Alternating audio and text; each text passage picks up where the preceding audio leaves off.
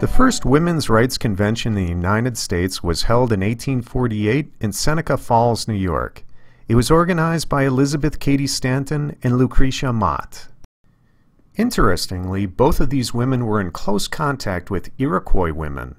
The Iroquois have historically been and continue to be a matriarchal society. Stanton and Mott, in their commingling with Iroquois women, witnessed a real-life example of a fully functioning, gender-balanced society where women had the power to appoint and dismiss leaders.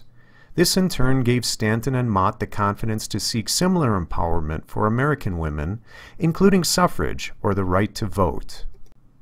Another prominent suffragist who had close ties to Iroquois women was Matilda Joselyn Gage. In fact, she was granted an honorary adoption into the Wolf clan of the Mohawk Nation in 1893. This honor gave her a voice in naming a chief. Ironically, that same year, Gage was arrested for the civil disobedience of voting in a school board election in Onondaga County, New York. This allegorical painting depicts these three prominent suffragists forging a thunderbolt. Elizabeth Cady Stanton worked closely with Susan B. Anthony for decades in the effort to advance women's rights. Stanton once famously said of her high-profile relationship with Anthony, "I forged the thunderbolts and she fired them."